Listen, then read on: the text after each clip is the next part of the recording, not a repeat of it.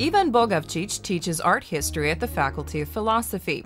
He studied in Prague and later received his master's degree and doctorate in Zagreb. The focus of his studies, postcards.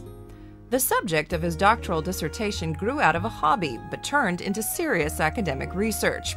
About 15 years ago, he came across a series of postcards of Croatian towns at an antique shop in Prague.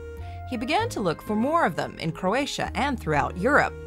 Bogovcic went to special fairs and collected several thousand.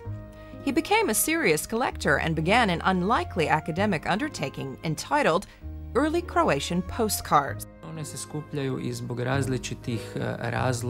They're collected for various reasons which have to do with the nature of the research being conducted, the history of fashion, architecture, urban planning, and communication in general.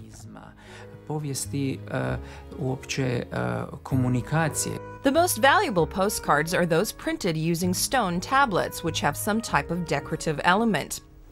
All of them are rooted in a type of Austro-Hungarian note card. After their introduction in 1869, illustrated versions quickly appeared. The practice was accepted and quickly became a profitable business. Early Croatian postcards show images of tourist locales and resorts such as Opatija and Rijeka. Ivan discovered how they were printed from an 1889 newspaper. It was at this time that the standard motifs of postcards were being formed: the square, the church, the building of historical and cultural significance. But these types of postcards are the least interesting to this scholar. He is drawn to lesser-known locales and a special production technique.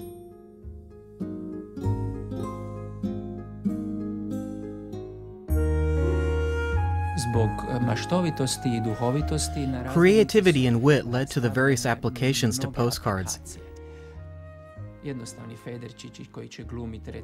Simple springs which would represent the tail of a dog, or postcards made with real feathers depicting a bird,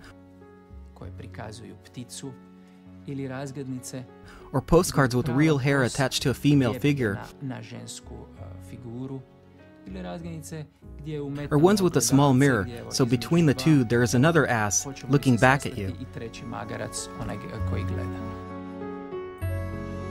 At the beginning of the 20th century, every European family in good standing had an album of postcards. Among the earliest collectors in Croatia was Baroness Vera Nikolić. She received an album from her mother for Christmas 1901. It is one of the few albums preserved in their entirety. Since collectors vary in their focus of interest, complete albums are difficult to find, but are still interesting to collectors. Ivan has a few albums which are in good condition.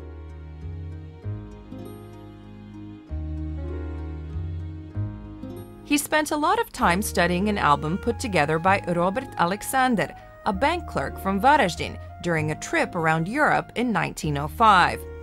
He bought postcards in every city he visited and diligently placed them in this album, calling it My Learning Journey.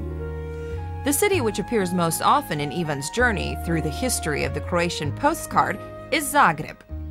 His Zagreb collection is huge and quite valuable.